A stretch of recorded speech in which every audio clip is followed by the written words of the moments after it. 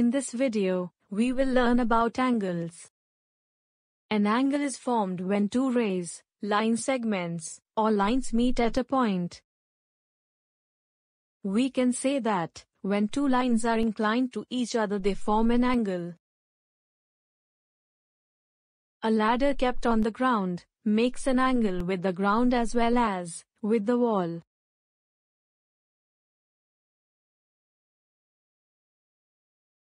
There are two main parts of an angle. The rays or lines that make the angle are called sides and the meeting point is called the vertex.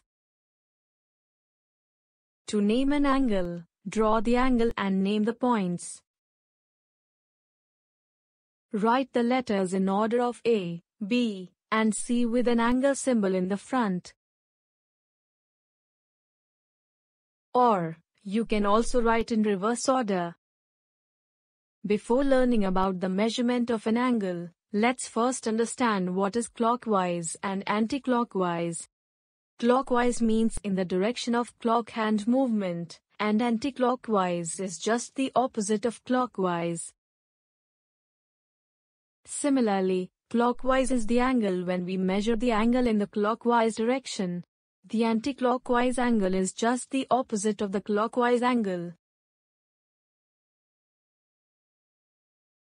As we know, an angle is formed when two lines meet at a point. An angle is measured in degree. A degree is shown by a small circle symbol, written on the top right of the angle measurement, such as 30 degrees and 60 degrees. To measure an angle we use a protractor.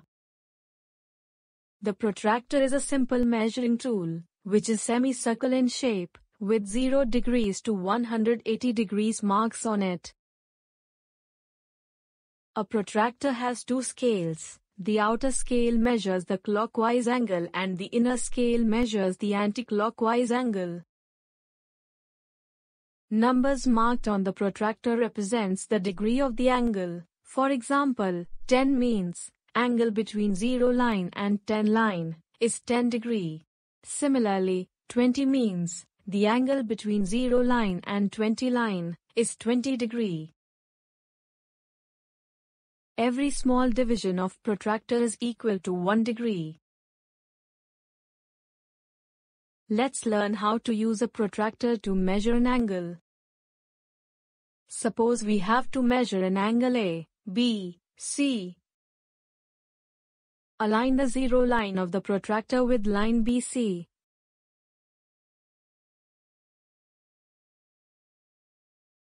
Then match point B of the angle with the midpoint of the protractor. Read the number matches with line AB. Since we are measuring the anti-clockwise angle, we will read the inner scale. It is 60. Hence angle ABC is equal to 60 degree.